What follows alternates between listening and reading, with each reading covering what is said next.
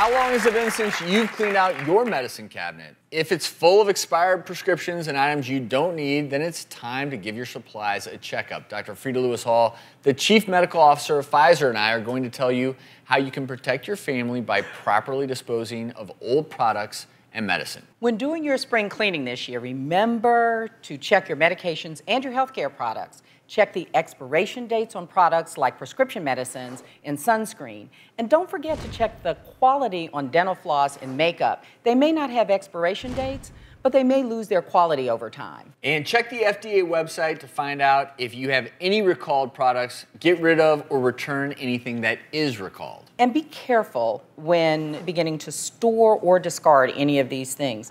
When you're discarding them, you want to make sure that you're taking precautions to protect your pets, to protect your children, and to protect our environment. Carefully follow medication disposal instructions from your doctor, pharmacist, or the drug label or patient information packet. For more information, visit GetHealthyStayHealthy.com.